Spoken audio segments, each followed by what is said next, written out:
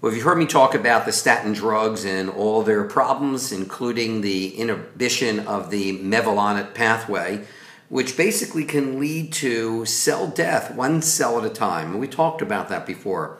Now a new guideline has just came out, and they're trying to say basically anyone that's ever had a heart attack, if you're 40 to 75 years old and you have diabetes, if you're 40 to 75 years old and you have a 7.5% chance of perhaps having heart disease, 7.5% chance, I don't know how doctors will figure that out, but in any case, and of course if you have any high LDL greater than 190 approximately, you should be taking a statin. Well, let me tell you what it does.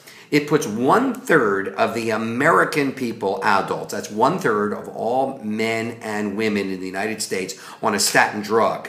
Now, can they assure us that the statin drug's not going to do more damage than it is good, especially by interrupting a pathway that leads to cell death? I'm not sure that's going to happen. You think about it. Your choice. Dr. Mitch, God bless.